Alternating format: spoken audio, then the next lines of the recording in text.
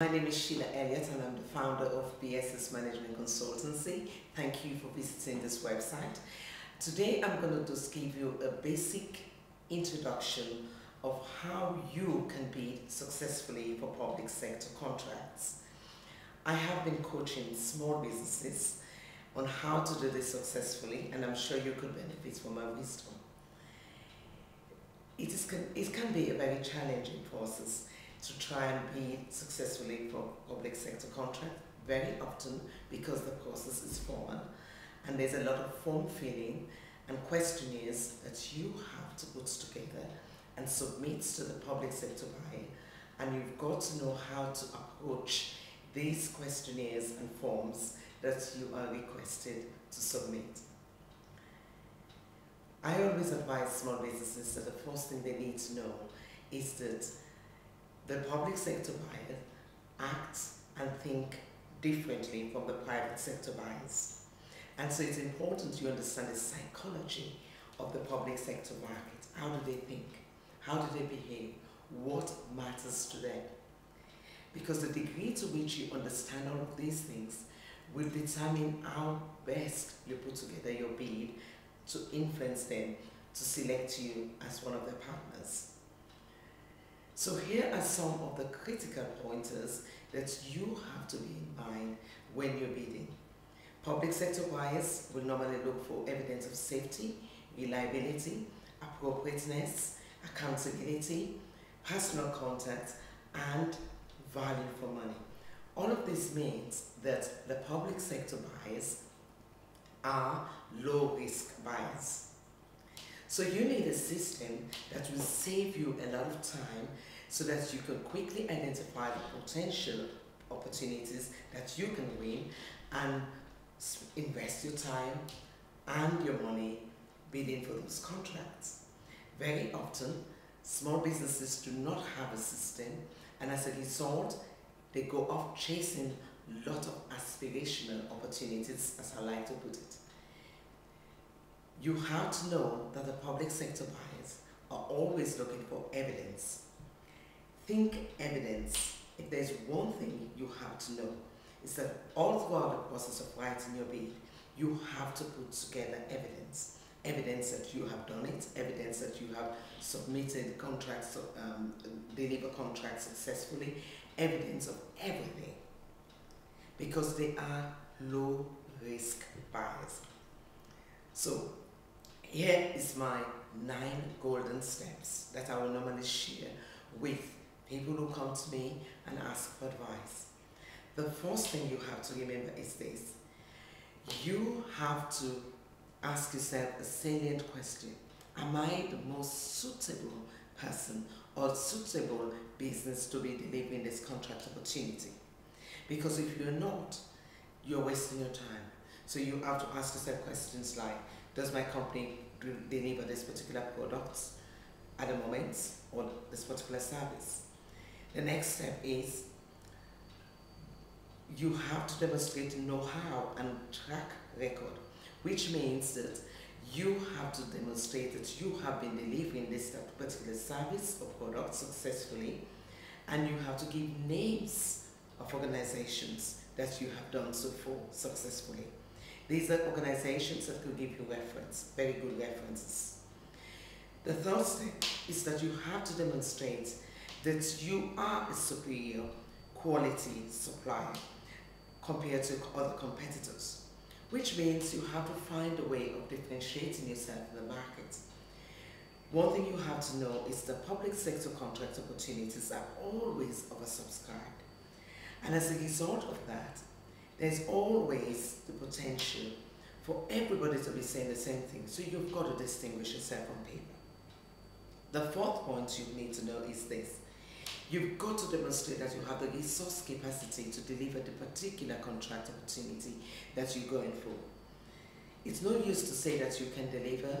You have to show track record that you've done so, yes, but you've got to show evidence that you have the right workforce or the right partnership to deliver successfully. So things like awards, competencies, like their qualification, number of years of experience are all important. The degree to which you can show that these workforce or these partners are reliable will determine how fast you get into the supply chain for public sector contract opportunities. You've got to write as many evidence on paper, because the most important thing you have to remember at the initial stage is that you're selling your company. The fifth point is that you have to demonstrate that you can provide quality. It's one thing to say that you have the track record, it's another thing to say you have the resources, but it's quite another thing to say that you have the quality that they're looking for, which means understanding their key performance indicators. The buyer's key performance indicators will be very, very important in the way you put your bids together.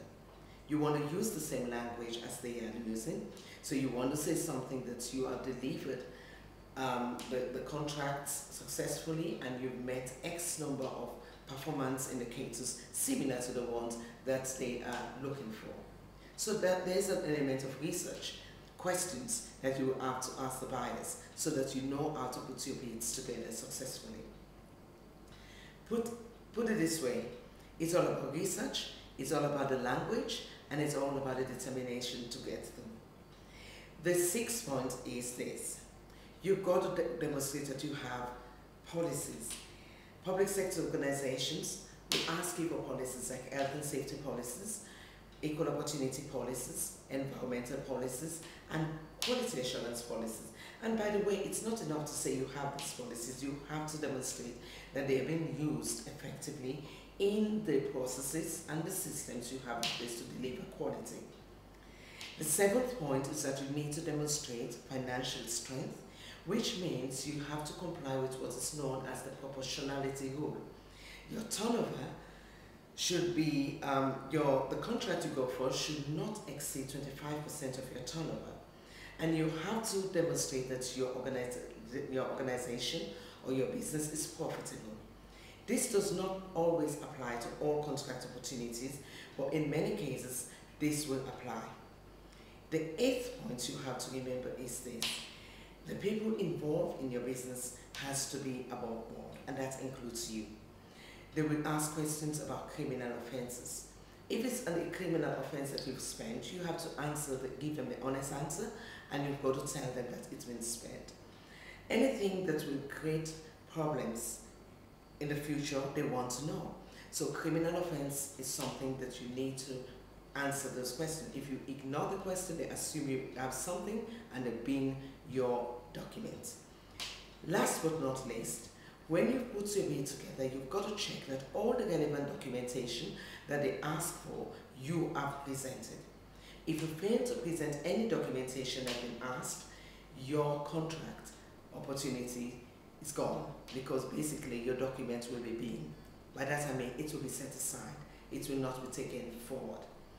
So with all of this put together, you now have a summary of what it is that makes for an effective winning bid. Obviously, there's a lot of details behind all the pointers that I've given you. And if you need some support, please contact us at businessservicessupport.com. You can send me an email. My email is sheila@businessservicessupport.com. But if by any chance you do this and you still do not win a contract, there is another option.